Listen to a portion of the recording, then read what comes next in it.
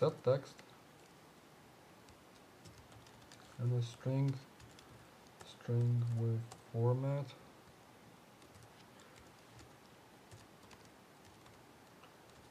data array object at index path row.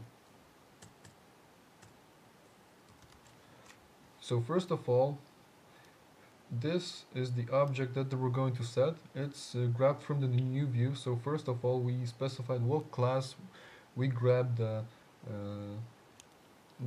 object from, and then we specify the attributes over here. It's pretty simple. I think it's easy to understand. And now let's check if everything is working. Whoa, I forgot about one thing. I didn't add the H file over here. You have to import the H file. It's very important to do so.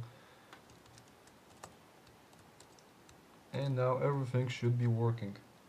Build succeeded. So build and go. And as you can see, everything is working just fine, just as we programmed it to do so.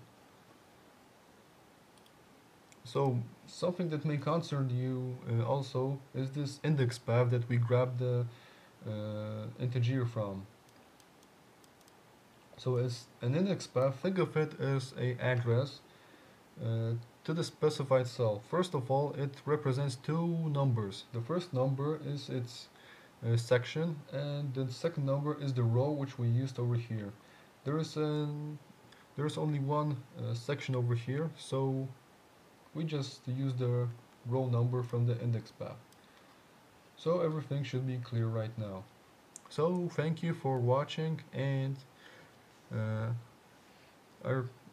you can subscribe to my YouTube or Vimeo channel and stay tuned for other tutorials. If you have some questions or tutorial requests, don't hesitate to email me or PM me. So thank you for watching, and bye bye.